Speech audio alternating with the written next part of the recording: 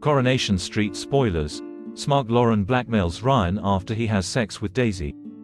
Ryan and Daisy get swept away by passion in upcoming Coronation Street episodes as they give in to their feelings for each other in a moment of charged emotion.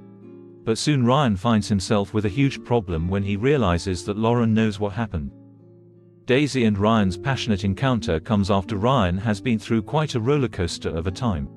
He starts the week by giving a talk about the acid attack he endured to the young people in the STC, with Daisy alongside him for moral support. But the next day he goes out for a walk with Daisy and, under the influence of the steroids he's become addicted to, he violently attacks Gav after he accidentally gets sprayed with fizzy pop.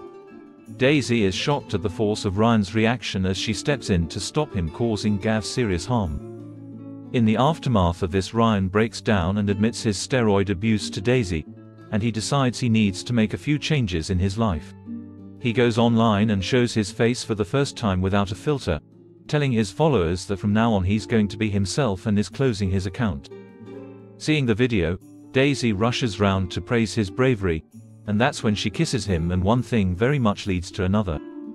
Afterwards Daisy feels guilty because of Daniel and regrets getting carried away, but if the pair have decided to dismiss the encounter as a one-off and carry on as normal, they have a shock coming.